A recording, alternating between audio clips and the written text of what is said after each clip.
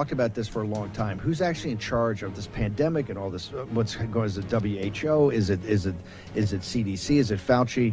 And people start talking about, well, you know, you got all these NGOs, you got all these private groups led by Bill Gates and others. And of course, you know, Naomi Wolf's got a tinfoil hat on. Dr. Malone's a nutcase. Steve Bannon's just a rabble-rouser. It's all phony. Then Politico comes out with, I think, a year-long investigation, writes this article of which the mainstream media doesn't want to talk about. It goes in the memory hole. It's one of the most definitive investigative reports I think Politico's ever done. And it's in the memory hole. Nobody in the mainstream media wants to talk about it. The importance can't be overstated of this article and really, there's no other way to say it, the global conspiracy that it discloses. And it shows exactly who the players are, and it confirms what a number of us have been saying, and again, always being called insane, which is that there's a meta-national structure of bad actors, notably nonprofit entities, who are simply going above the heads of nation states to create, I don't want to use this cliche, but to create kind of, one world government is such a cliche, I can't say it, but kind of a one group set of decisions to affect everyone on the planet.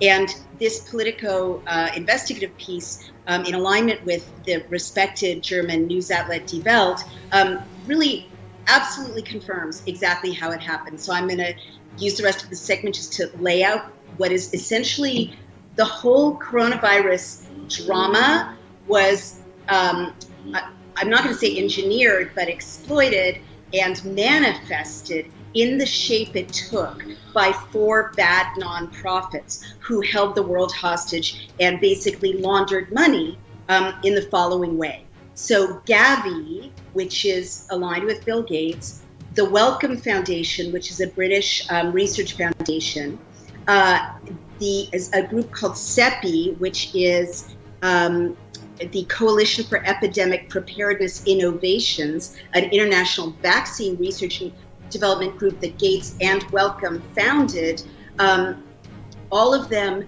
aligned to basically buy off the governments of the world when the pandemic hit or launched. So they spent $8.3 million to lobby for certain policies, both in the United States and in Europe. So this is like behind the scenes. They're getting things to play out the way they want to because they've spent millions of dollars.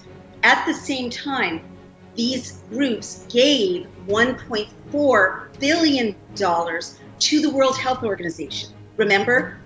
To the World Health Organization. Remember how at the very start of the pandemic, early 2020, our president was making decisions for the United States the way it's supposed to be in a sovereign nation state. And suddenly it's all about the WHO and it's all about Bill Gates. And,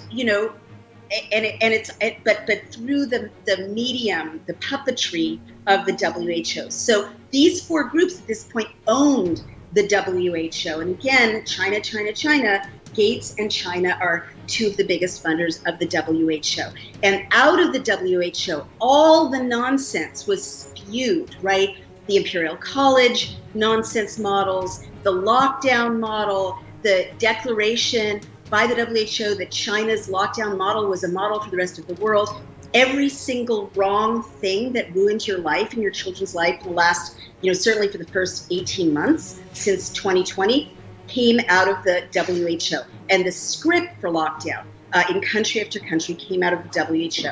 And then what they did is they then went to these bought-off heads of state that they spent all this money lobbying, and they sought money for the vaccines. These entities sought $5 billion from Biden and got $500 million.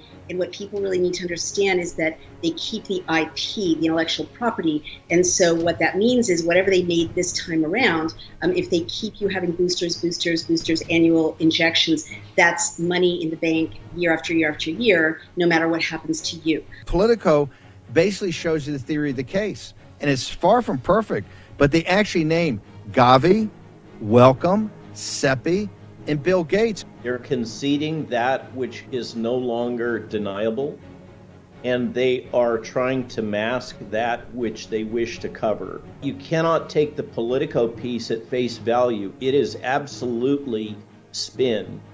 and it is all predicated on some core underlying assumptions.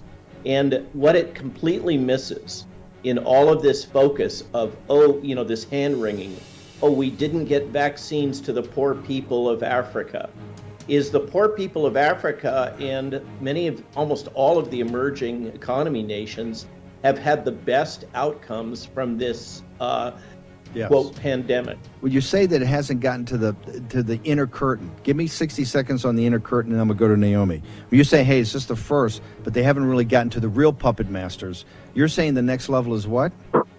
The intelligence services? There's no question that the intelligence community is deep in this. This is a large effort which has been deployed now for decades. The intelligence community has long used infectious disease surveillance and response as a sort of a mask to get entry into various nation states and their political leadership. This whole thing is way bigger than just I'm just using a way station here with Die Welt and Politico to get there, but on everybody's road to Damascus, right? You're on the road to Damascus. You're not going to have the Damascene moment yet, but we're going to get there, and the people that hate us the most are helping us.